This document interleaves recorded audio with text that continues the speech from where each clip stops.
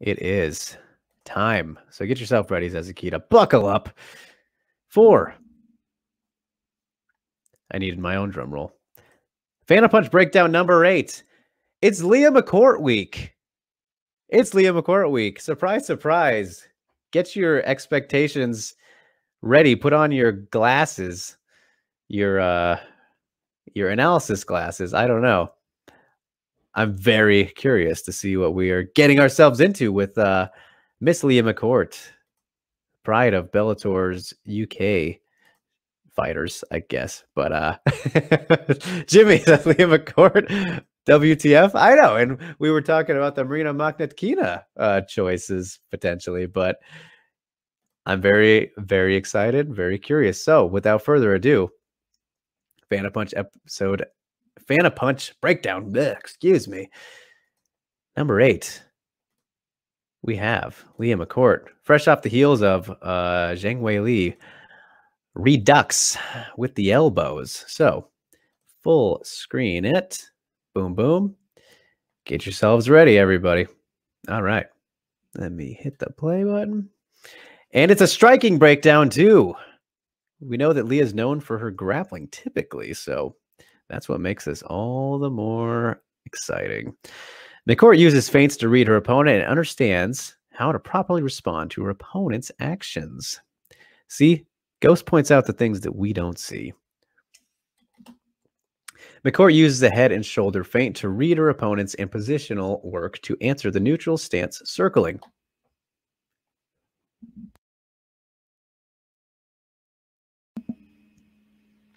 McCourt uses a head and shoulder feint. Opponent reacts by circling out towards McCourt's lead hand with a neutral stance.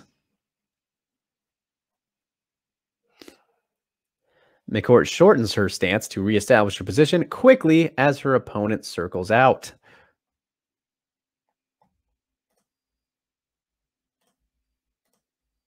McCourt lengthens her stance to prepare to attack while her opponent's position is weakened.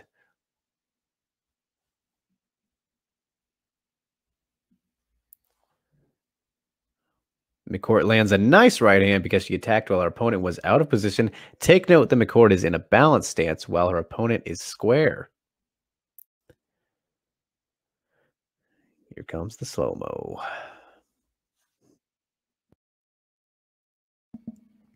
I was like right to the forehead between the eyes there. McCourt also understands how to use circling as a defensive measure to keep her opponent's offense at bay. McCourt occupies opponent's lead glove to allow for safe circling.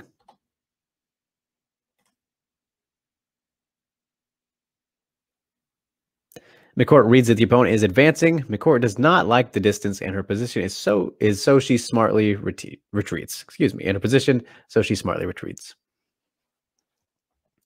McCourt sees that the opponent wants to advance. However, she is still readjusting to the new distance, and her position is weak. Notice that her back foot is still readjusting the retreat.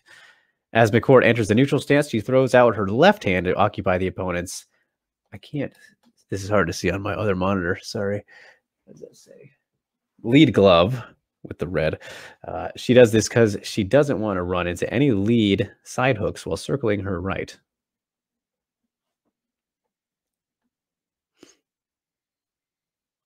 McCourt has established a distance where she's comfortable at. Notice her balanced stance.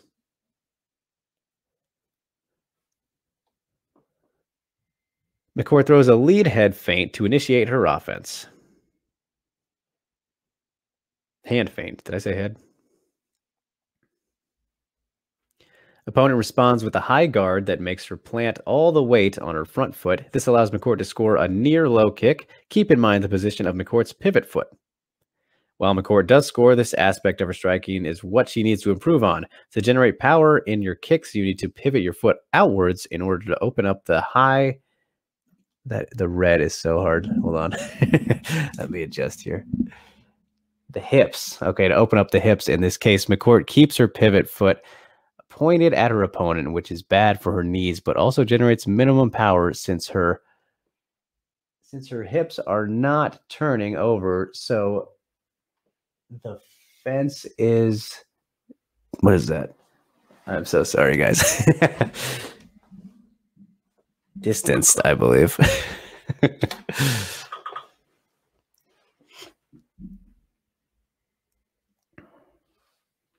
McCourt exits the pocket and creates enough of a distance to read her opponent's next move.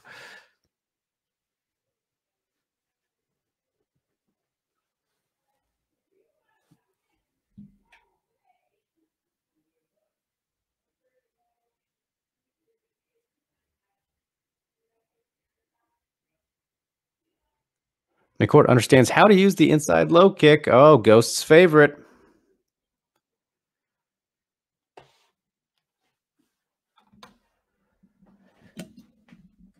McCourt uses her lead hand, feints to set up a naked inside low kick. McCourt uses this slappy jab / hook hybrid punch not to land, but to force her opponent to react.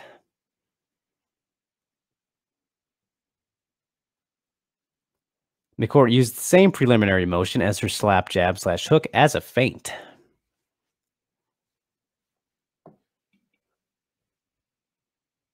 Opponent prepares for a slap hook / jab by bracing herself as a high guard and planting her feet. McCourt scores an inside low kick while her opponent is defending something that did not come. Unfortunately, this is not a sharp low kick since McCourt does not pivot her foot all the way out. McCourt then exits via neutral stance to reset her distance.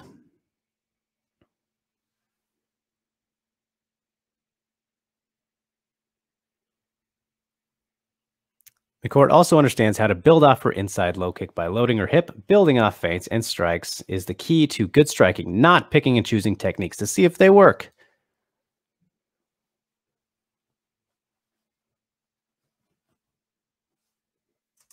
McCourt circles after the inside low kick, uses the hand load as a feint to land her jab while the opponent is readjusting to the distance.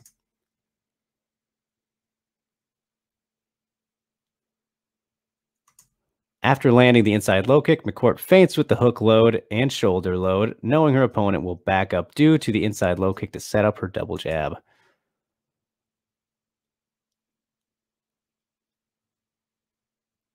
Very nice.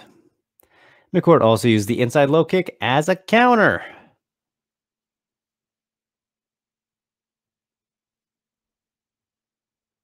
There it is. As her opponent steps in for a jab, McCourt fires the inside low kick, but because she doesn't pivot her foot, McCourt is caught off balance instead of disrupting her opponent's balance. McCourt also knows how to use probes to enter clinches.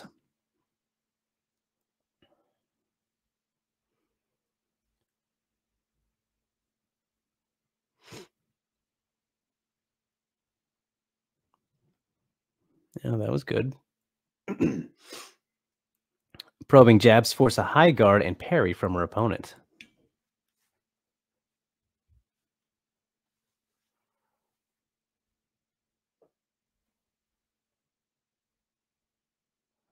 McCourt throws out her rear hand, forcing her opponent to high guard.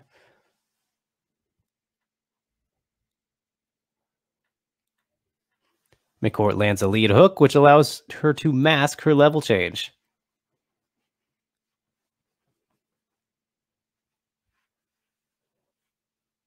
McCourt successfully commits to a level change since her opponent is worried about her strikes. This gives McCourt an open shot to her opponent's hips.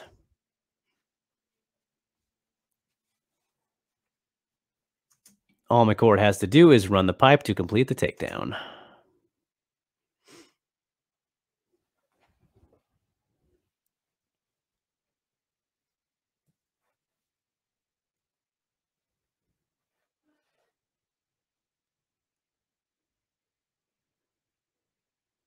All right, there we are. Leah McCourt is still a growing fighter that needs to sharpen her mechanics, but she has very nice tactical ideas in terms of striking. Her tactical ideas and logical movement takes no talent to execute and can help anyone in the world, even if they don't have athletic gifts. We're going full circle here, huh?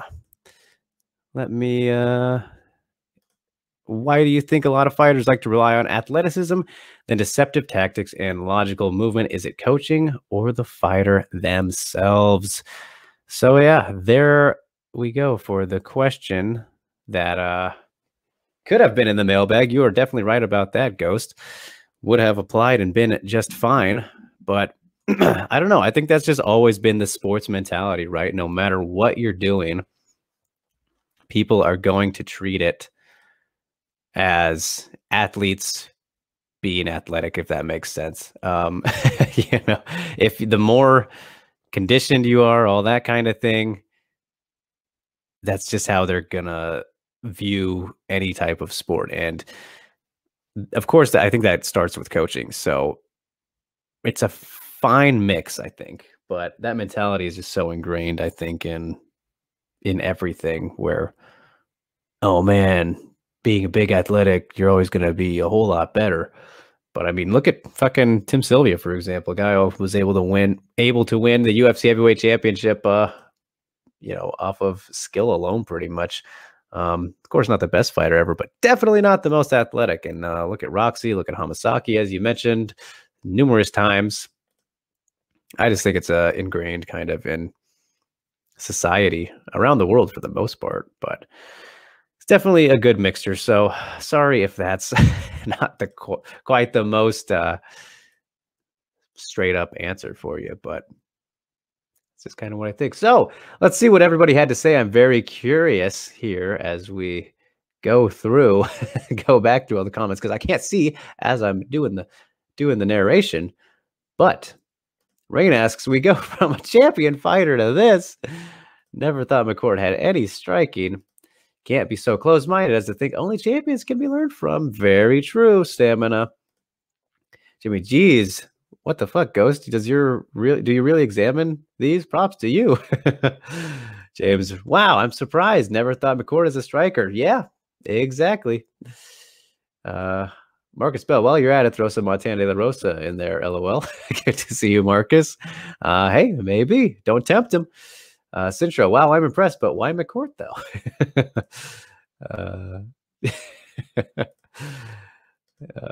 Ghost, I did this to prove that I can learn from any fighter, just not the champions. There you go. And I think that is a very important lesson to be taken away here, is that there are things to be found and appreciated in everybody. Jimmy says, ooh, there it is. Any fighter with an inside low kick gets featured. You got that right. That's why I was very excited to see how Ghost felt about Aya Murakami's performance, because she was working that inside low kick while the fight was on the feet in Deep Jewels this past weekend. Zazakita says, so what I understand so far is McCourt has a decent foundation for striking, not a world beater on striking, but has good fundamentals and ideas. Bingo. Stamina's bro to the law. I know, I had the same thought. Alan says, Mr. Ghost Fan, I'm nicely done this week. Very refreshing that you broke down a fighter that is still improving. Yes, just like Sabina Mazo, which I think that was a good one as well. They're all good, of course, but Phantom hates the natural athletes. To hell with the genetic lottery winners, because I'm fascinated by those who can succeed using smarts and athletics. It's like human chess. It's like human chess, isn't it? Look at Izzy, Kamaru, and Ngannou. They are so naturally athletic. GSP skills plus athleticism. True. But he didn't start out so athletic. All champions are athletic. Interesting debate to be had here. All of Izzy's tactics. I can't read anymore. Don't need any athleticism. Anyone can hip feint, shoulder feint, control distance. All right. So can leave it there as you guys talk amongst yourselves. But that was a Fan of Punch Breakdown, episode 8, Leah McCourt. Next week is Emi Fujino week as we get ready for Ryzen 30. We'll be talking about that fight, the big champ versus champ, 8-year in the making rematch between two best friends, Sayaka Hamasaki and Emi Fujino, at Ryzen 30. Emi's below 150-pound debut. Oh, goodness, it's going to be good. It's going to be good. So that will be next week. Fan of Punch Breakdown, WMA Today podcast episode number 67. Don't miss it. Don't miss any episode, you guys, because we're here every single week. Mondays normally. Today's a special Wednesday day. No fights to break down. Coming up, But as I said off the top, don't forget to follow us, like, share, and subscribe at @DreCruz_, at @SteveK_MMA, at The Scrap News. We have like 5 new fucking shows coming to the channel. There's gonna be too much content for you to even ask for. Got some other things that are gonna be fun and in the works with me and some other hosts. There's a lot going on. It's a great time to be alive. So enjoy the fun, enjoy the festivities, enjoy the week of no fights, which is good every now and then, especially for those who have to work and all that.